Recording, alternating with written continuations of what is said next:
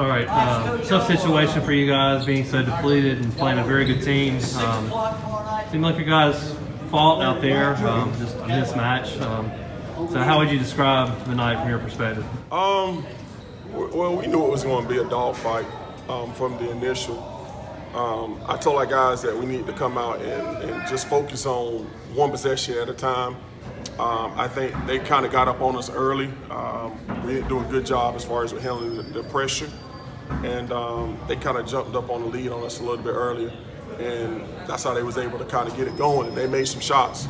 They're a good team, and I knew it was going to be a dogfight. But I like the way our guys responded in the second half. I really challenged them at halftime not to worry about the score clock, just to play each possession and don't take any possession off. And I think they did a better job of that in the second half. And how valuable can a situation like this be for the guys that are playing to get the minutes that they're getting against the competition they're playing? Oh man, this is valuable. Like I told them, like this is a, I gave them. They probably know what I was talking about. I said this is like Willy Wonka and the Chocolate Factory. You got the golden ticket, man. Like this is a golden opportunity for some guys, and we've talked about that because some guys are playing that maybe not play as much.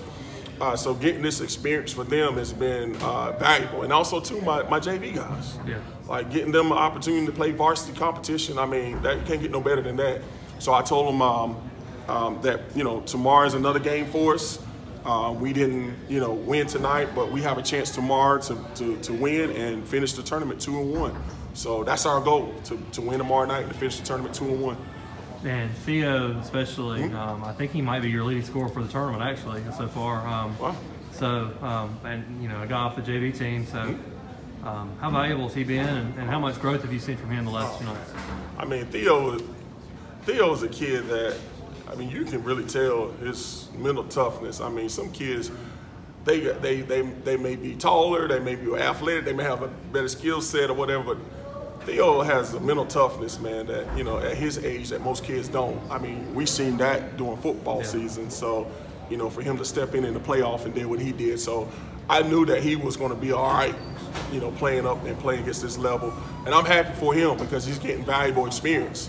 And like I told him in the locker room, man, like, the struggle, you're going to get better. You don't lose, you learn from it. So it's a lot of stuff that we can get better at it.